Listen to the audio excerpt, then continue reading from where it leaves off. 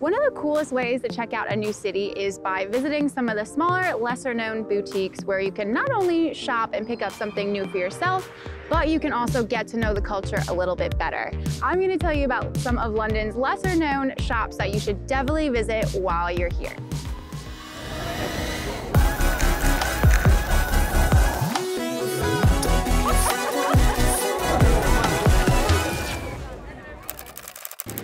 Behind me is We Built This City. This is one of the shops that I recommend the most to people who want some London-y things. And it was started by a woman named Alice Mayer, and she's actually here, so let's pop inside and say hello.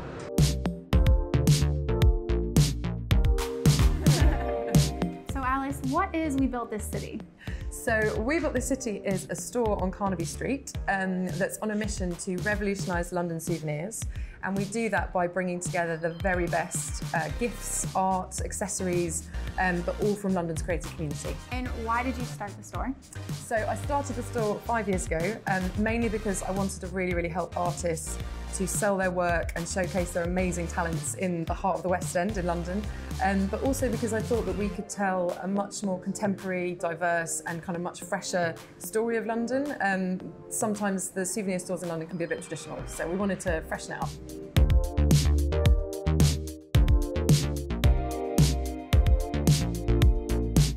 So the outside of the shop changes every few months because they get a local London artist to come in and pick a theme and paint something around that theme. So the shop looks completely different every few months.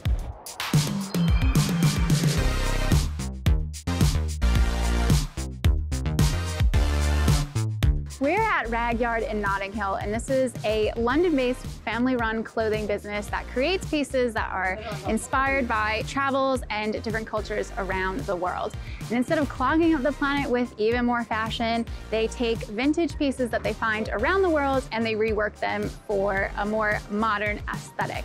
You'll notice that a lot of the pieces have peacock designs on them, and that's because one of the designers for the brand went to Morocco and loved all the peacocks that she saw while she was there and has made them a huge part of the brand and all the clothing that you'll find. This is Wolf & Badger, located in Coldrops Yard in King's Cross, and in here you're going to find all different types of clothing, accessories, and homeware that are produced by small independent brands that focus on sustainability and ethical production. And if you get anything in here, you can almost guarantee that no one else is going to be wearing it or have it in their home, because all of the brands in here focus on small production runs, so each piece is very unique. London has a ton of great vintage shops, and the biggest, and apparently it's the biggest actually, in all of Europe is called Attica, located in Shoreditch. Attica is part of my Cool Vintage Shops to Visit in London video, which you can watch by clicking the box that's popping up right below me. You can watch it right now. I'm gonna tell you about some of London's best, lesser-known,